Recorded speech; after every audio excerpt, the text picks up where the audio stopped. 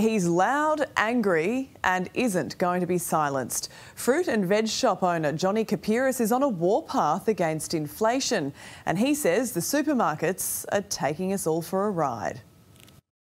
Welcome to Kapiris land. He calls himself the king, and this is his land. Welcome to Kapiris land. Yeah. A corner store greengrocer where inflation doesn't exist. We got some beautiful Mount Barker strawberries for $4.99 a punnet. Johnny Kapiris is your local foul-mouthed fruiterer with a lot to say about how you shop. You want $12.99 a friggin' kilo. Stunts and rants take Johnny from 9 to 5. Using inflation for an excuse to jack their prices up like.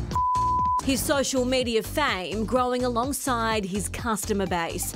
Shoppers driving miles just to meet the man behind the viral veggie videos. We come all the way up here to see you, mate. But you know what I'm saying, bro? Come and support people who are supporting the community. My business model is if there's 10 things that are really expensive in my shop, I'll make sure there's 20 things that are cheaper.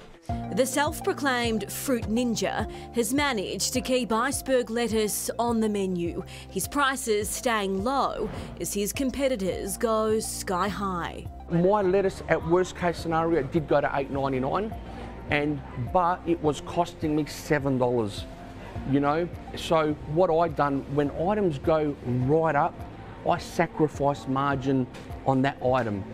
Things that I used to buy like $5 per kilo, now it's like 16. Vicky with a boot full of fruit and veg, but it's a fresh food haul that wasn't on her shopping list. I didn't buy any lettuces today, and I usually buy a lot of lettuces. Consumers are being forced to change how they shop, substituting or going without, as the cost of fruit and vegetables soar. I'm buying more tin food, sort of vegetables, and frozen rather than fresh.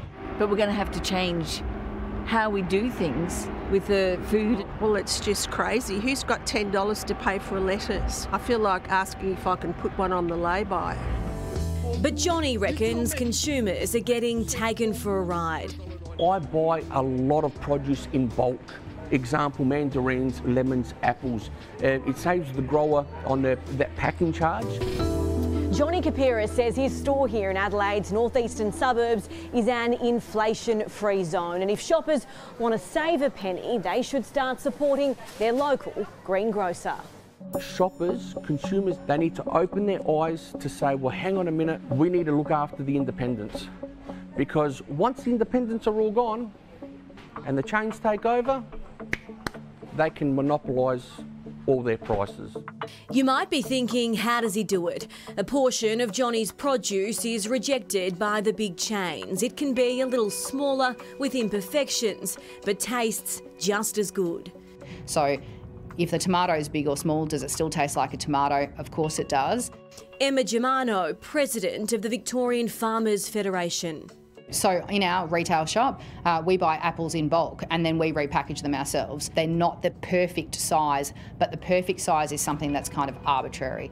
A culmination of factors on top of regional flooding causing the unaffordable price hikes. Fuel costs, fertiliser costs, costs of labour, costs of transport, all of those things have gone up.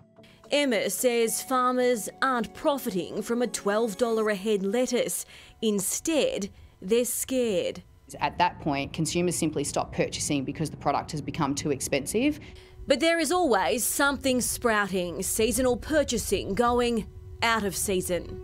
In most cases with vegetable lines, we've worked out how to grow everything around Australia so that consumers can have it 12 months of the year. Hopefully it gets better. And it will. We'll probably start to see those prices maybe become more stable, so that'll be around September. While the wait is on to September, the advice is shop Australian, shop around, and shop with both eyes open. Open your eyes. Open your eyes.